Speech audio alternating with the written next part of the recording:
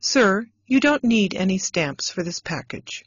First we should weigh it, then enter the address of the person it's going to, and then your address as the sender. Okay. May I write all the information on the package? Sure, but use these labels to make it easier to read. Very well. Can I have a bigger label? The addressee's address is very long. I'm sending this package to an organization. Of course. What country is the package going to? To the United Kingdom. How much should I pay? Let me see. The package weighs 2 kilos, so it's 64 euros.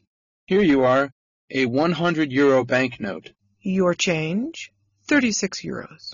Thank you very much.